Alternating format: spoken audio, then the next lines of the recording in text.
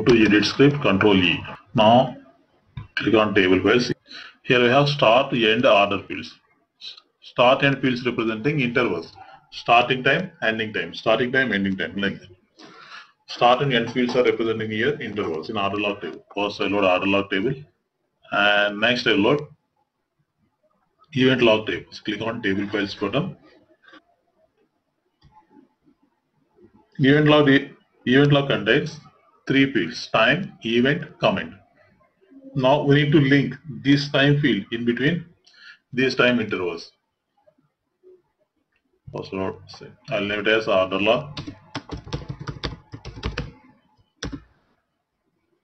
The next one is EventLog. Now we need to write Intervalmatch statement after loading the tables. Here. So, Intervalmatch of field name. For which field we need to link time, load,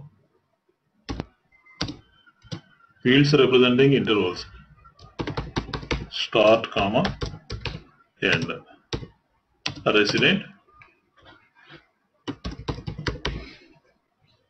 OrderLog. I'm using these two fields from OrderLog table. This way. Now we'll execute this script. Click on reload. Okay. Now we need to check is those time field is linked to that particular interval or not in between start and time field. So to check that one, we need to display all those fields in a table format. If you want to display all those fields in table format, we need to display in table box. Right click, new sheet object, click on table box and add all these fields. Add all. Adjust the fields like start and time. They come side by side. First I move order. To adjust this one, click on promote demote.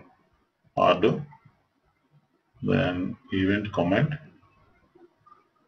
So start the end time. Okay. Now we'll check. 223 is in between 1 to 335.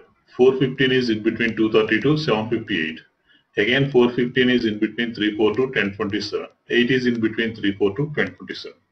We have linked all these values perfectly in between start and end values.